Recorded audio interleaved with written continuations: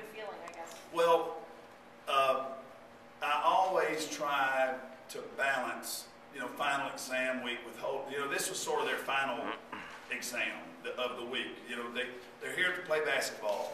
Clearly, they're here to go to school. And so we just can't say, well, we don't have a game on Saturday. I mean, we have to work our way through that, and they have to understand how to balance that. Now, having said that, you do try to understand that, everybody's human, and this week of the year is stressful on them. So I tried not to put,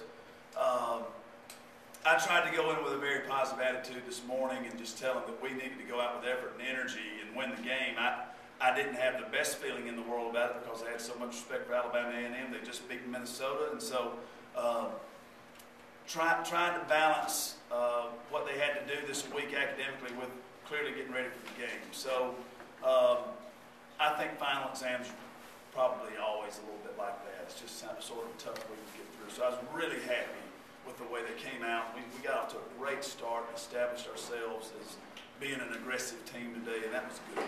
This was their final exam of the week. Where would you grade them? I would say that several players would receive an A today, and then I will have to go and really grade the papers for everyone's grade. But the overall grade, let's give them a B+.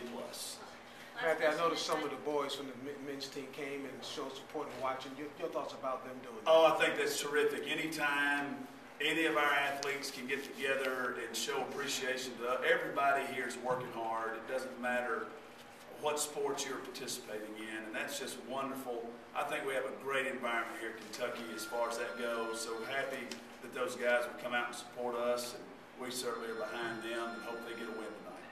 All right, thank you. Thanks, Coach.